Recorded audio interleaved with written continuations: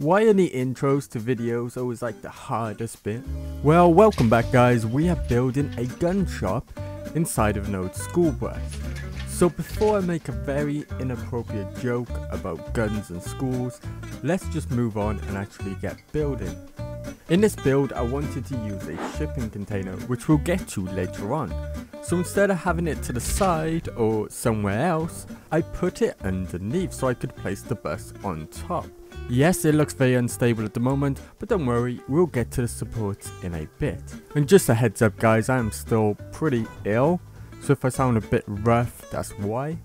Next I added a small crate and some stairs to get up to the bus, which I ended up deleting because this pickup truck looked way cooler. I also added the less fancy wooden shack stairs because it just looked more in place and more right for the build. The transition between the truck and the bus wasn't that smooth, so I ended up adding the small stairs in between, which worked like a charm. Next I started working on support. I add these roof boards to the bottom of steps because I find it makes the connection between the stairs and the floor a lot more cleaner, and it also adds a little bit more detail to your builds. Continuing to support the truck up, I added a shack foundation and walled off the sides before placing sandbags and tires around it. This is a really good tip when building. Using things like sandbags or tires or even that board on the stairs helps not just to add detail to your builds, but it also smooths out the transitions between the ground and the structure. I added a few more details like a guardrail and a gravel wall. Customers aren't allowed to actually enter the bus, they will get served through the window on the side of the bus, so I added a platform and stairs leading up. The stairs were pretty long, so they just disappeared into the floor, which for some people could work, but for me I added some sandbags and some tires, which I find looks a lot better. I used some wooden rails from the Snap and Build mod to rail off my platform. Remember guys, if you want any of the mods, links are down in the description for them, so you can check them out there. I also came across these cool stair railings in the Snap and Build mod that I didn't even know about, so I added them to the side of my stairs. The connection between the truck roof and the platform looked really bad, so I used a guardrail to hide it, and because it's rusty like the rest of the materials, it blended pretty well. For the rest of the bus's foundations, I used junk fences, and again using tires and sandbags to just bring it all together.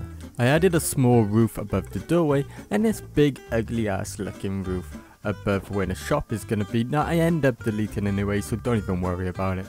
At first I was going to wall off the other side of the container with junk fences, but after doing it I noticed you could no longer see the container underneath. Even though we knew it was there, I wanted it to be on show, so I ended up changing out the junk fences for chain link fences instead. The main structure was completed, so I stepped back and had a look around, making sure I was happy with the way it was looking. Apart from that horrible roof that I deleted, I was pretty happy. So I placed the vendor at the window, making sure I lined up the supports with the window frame so it didn't look too out of place. Moving inside, I placed a line of greenhouse tables, making sure they didn't clip outside the bus. The legs did a little bit at the back, but you couldn't really see it, so I was okay with it and just moved on. I placed the cabinet on the other side of the bus was going to be a work area where armor and weapons are constructed. While I was in the containers menu, I ended up placing a load of containers on the greenhouse tables. I added some lockers to the mix and then placed another vendor to separate the two halves of the bus. These were all the main pieces of furniture inside the bus, so I ended up just going on a mad one and placed loads of clutter everywhere. Oh yes, and remember that shipping container underneath I said I was going to get to? Well, that's going to be the main storage area, so I ended up placing a load of containers before moving on and adding the final touches. This massive billboard sign, I just got to be honest right here, I placed it and I wasn't really happy with it and I was going to move it and delete it, but I couldn't click on it at all, so I ended up just going fuck it and moving on. I love these little groups of posters. They really help when you have a massive blank surface and you want to break up and add a little bit more detail to, if you just slap some of these on and bam, less boring wall. I needed to block this one window, and I came across this sign, which was gun related, but most of all, it was yellow and black, so it blended in with everything else going on around it. To finish this build off, I added some lights and power, and voila, we're done. I hope you've been enjoying this series so far. This is the last main shop we're going to build at this settlement, but I have got another video coming soon. There's basically going to be the finishing touches, and I'm also going to add some smaller shops and some other shops, but I'm going to do it more fast paced, so you don't have to sit through watching the kind of same old stuff being done, because I really want to move on to the next settlement, which is going to be Red Rocket.